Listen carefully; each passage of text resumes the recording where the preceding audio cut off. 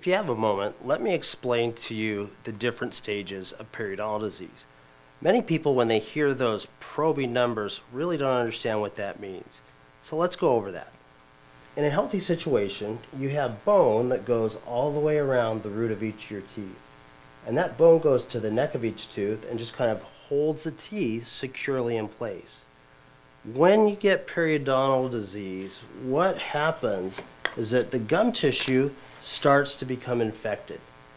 As that infection takes hold, it gets into this supportive bone and starts to destroy the bone down the root surface of your teeth. If you hear a pocket reading of 5 millimeters, that would be the early stages of periodontal disease, where the disease is just starting.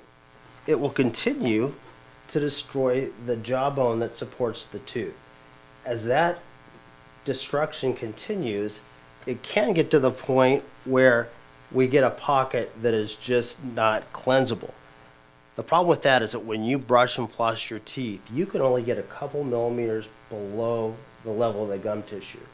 So when you hear that you have a pocket that's 7 millimeters deep, that means that no matter how hard you try, it's literally impossible for you to get down under that gum tissue, deep into that pocket, to clean out the infection.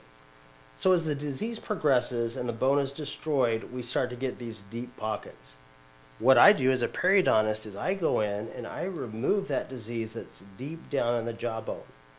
I can also, with special techniques, regenerate the bone to build it back up so that we regain that support that we've lost from the disease.